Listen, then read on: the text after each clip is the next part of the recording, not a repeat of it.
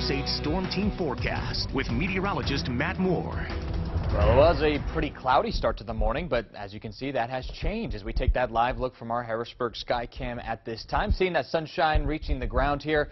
A little bit of blue sky there, a couple of clouds across the region, still trying to exit off to the east. Temperatures heating up, 69 degrees currently in the capital city, dew points in the low 60s. So those have also come up, thanks a little bit of a southwesterly breeze that's developing out ahead of our next cold front for those higher dew point values. In fact, we're already starting to see some pretty mild stuff down here along the Mason-Dixon line, mid-70s as you go to York, low 70s around the Gettysburg area, Chambersburg, same story. A couple of showers in our eastern counties. Those are quickly pulling off to the east. We're starting to see that clearing taking place, but notice it's going to be short-lived. We've got a little bit of a wall of water. That's that line of showers and even a couple of rumbles of thunder that are running right along the leading edge of a cold front.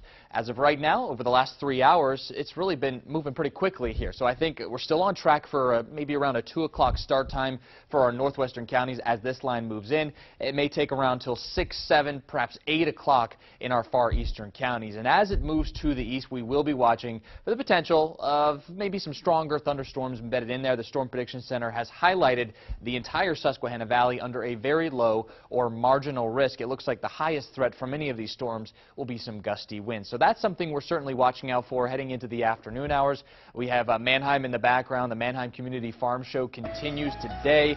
Keep in mind, there may be that line of showers and storms moving through around Mannheim, I would say between 4 and perhaps 6 o'clock. Otherwise, let's watch for those scattered showers and storms around. It'll be warm and more humid today. Again, the breezy conditions, middle 70s for those highs. Into tonight, partly cloudy, comfortably cool. Lows fall down to near 50 degrees. Then we can start off with just a couple of clouds tomorrow morning, giving way to sunshine and cooler temperatures, 62 to 66, which is actually pretty close to normal for this time of the year.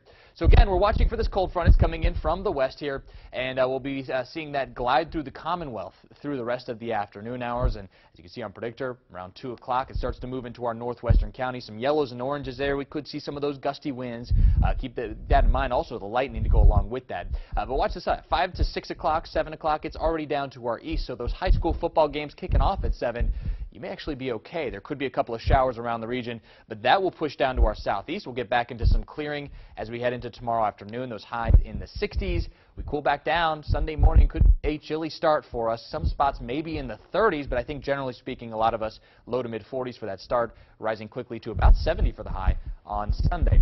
Hey, as we head through the weekend itself, looking pretty good. By Monday, mostly sunny skies. Chance of a couple of showers on Tuesday as well, staying a little on the breezy side towards the end of next week. So Susan will be weather aware today for sure. Some of those thunderstorms around. I don't think it'll be a big deal, and it should be in and out of here pretty quickly by later this evening. All right. Well, that's good news. That is the good news. All right. Thanks, Matt. Yep.